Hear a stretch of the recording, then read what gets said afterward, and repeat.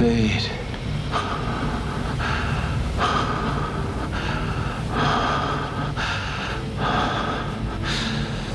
Lovely fade. I've been having dreams about a girl on Arrakis. I don't know what it means. Dreams make good stories. But everything important happens when we're awake. 무궁화 꽃이 피었습니다입니다. 그 옛날에 어릴 때 하던 거 말이야?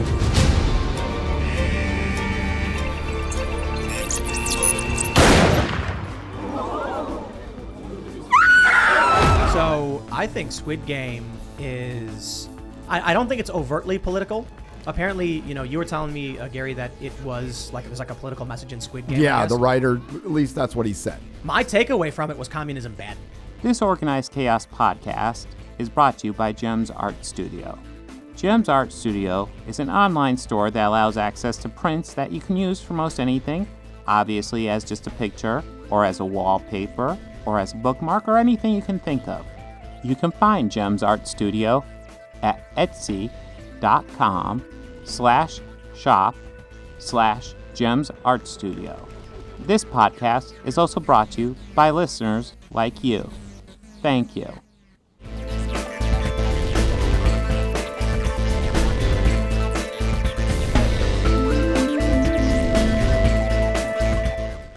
Hello, and welcome to another Organized Chaos podcast. We've got a very adequate show lined up for you. You might be thinking, hey, you're by yourself again.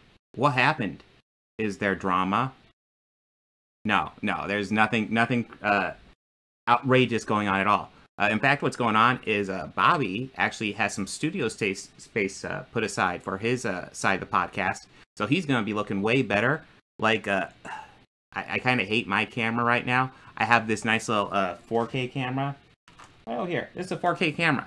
I don't have the USB ports for it right now. Hopefully I can fix that at some point. I always forget to get that.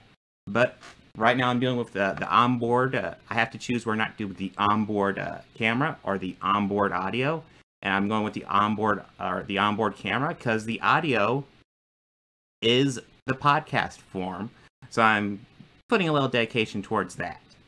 But yes, Bobby will have studio space and will be joining us later because we got a big old episode. We're going to be talking about Dune. I'm going to be talking about the history of Dune, and then we'll be diving into like Dune 1984, Dune 2021, and then we're going to talk a bit about Squid Game, and we will also be commenting a bit on Tim Pool's weird take on Squid Game, which should be it should be entertaining. I've never done. We're going to be doing a video thing, so we're going to be looking at the video and kind of dunking on it as we go. I've never done it before, but it's something I've been interested in doing. There's been some really cringe videos I've been listening to and watching during my research for Comicsgate. And yes, there's so many videos where it's like so often I'm cringing and I just want to say something.